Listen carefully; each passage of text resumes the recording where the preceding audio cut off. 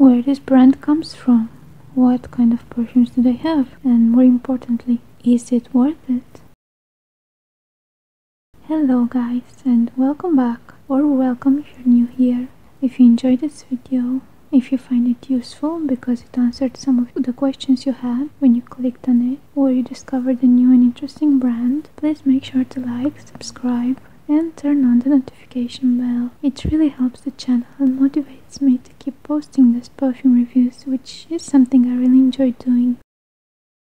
Now, let's get straight into the video. Today I want to tell you about Verset perfumes, and in particular about this little gem called Soft and Young. But first, if you never heard about this name before, Verset is an affordable Spanish perfume brand exclusively made and manufactured for pharmacies. You can find it in most European countries, I believe, but I also saw the perfumes available on Amazon USA some time ago. I will check for links where you can buy it online, and I will add them to the description box for you. Most, if not all of their perfumes are inspiration fragrances or dupes for mainly popular designer scents, and they carry both woman and man lines. They have 150 and 15 ml travel size bottles, which is the one you can see in this video, and I personally think it is the cutest one. All their bottles and packaging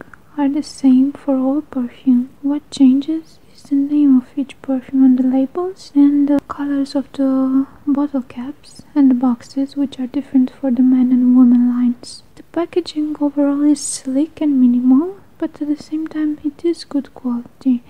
The bottles are made of glass, have a nice weight to them, and the spray nozzles are good. For sure they're way better than the Latafa ones that I already reviewed here on the channel. And now let's talk about the scent of the day, Soft and Young. This is a dupe for Chanel Chance Eau Tendre. Actually no, let me say it again. This is an amazing dupe of Chanel Chance. So if you know and love the Eau Tendre perfume, but you are looking for something more affordable, I'm telling you already, this is it. Just order it now. If you're not familiar with the Chanel, this is a very classy and feminine perfume, which is perfect for the spring and summer. It's delicate and uplifting, a beautiful floral bouquet which opens with a burst of juicy fresh citrus notes, sitting on a well-balanced, slightly woody and ever so slightly musky amber base. Both on Fragrantica and the Verset website, you will find only 3 notes being listed for this perfume, but there is so much more going on. Being so close to Chance, I suspect they share the same notes. Maybe a little less quince in the opening and a little less musk in the base than the Chanel, but these are very slight differences that no one will notice when you wear it. One thing that I have to mention though, I got this small bottle last summer,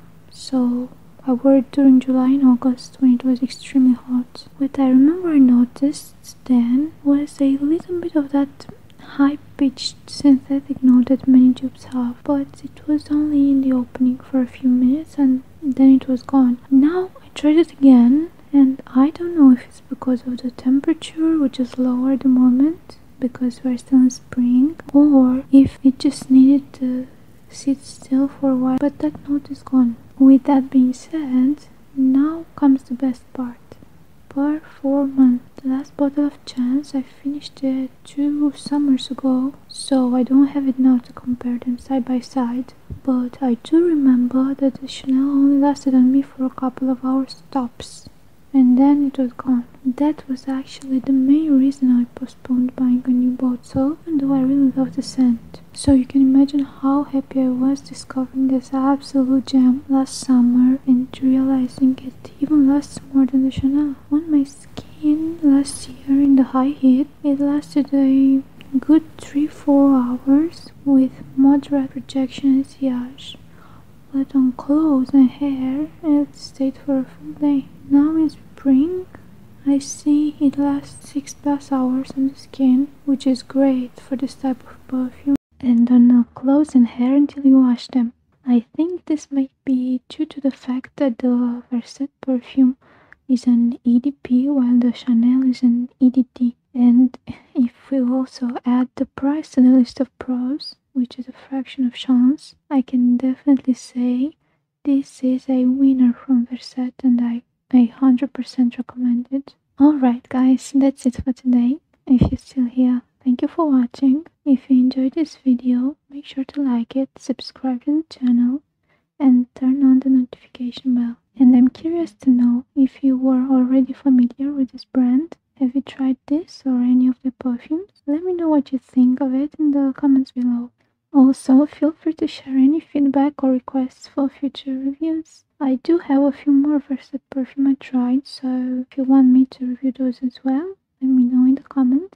And give this video a big thumbs up. Otherwise, I'll see you in the next video. Bye!